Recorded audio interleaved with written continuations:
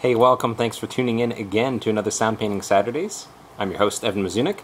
Just got a haircut, feel pretty good about it. And I'm coming to you late here on Saturday. Wanted to touch base again with you and share with you a conversation I've been having with several other sound painters around the world. And that conversation revolves around one of the biggest frustrations people have in communicating sound painting's value to other people who haven't experienced sound painting. And then I want to share with you one way I talk about sound painting to someone who doesn't know anything about the language, and in a sense one way I sell them on the language and on an opportunity to share with them the transformation it can provide and the fun it can provide the people they're working with.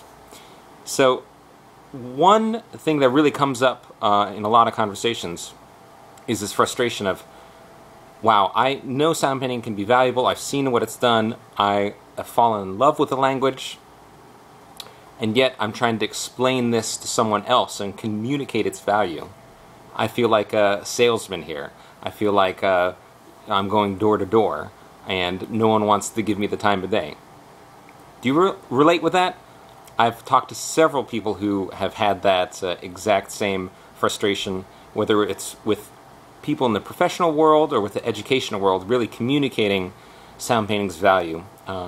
It's a medium that often is best experienced live, a sound painting, due to both its visual aspect and also a lot of times its sonic aspect. And sometimes it's tough to share a work sample of just a video or just an audio and really share that impact and that fun and the excitement of the moment of creation, of composing in the moment. So that's a big frustration I hear. And I wanted to gather your thoughts on that and hear how you talk about sound painting to people who've never worked with it before. And I want to share with you one thing that I often share with other people in a first conversation about sound painting. They'll ask me about it and say, what is it? And I say, well, it's a sign language for composing live, for composing in real time. It's multidisciplinary. Say that 5 times fast. You can work with actors and dancers and visual artists as well as with musicians, and it's really for everybody. And they tell me, well, tell me more about this. What is it like?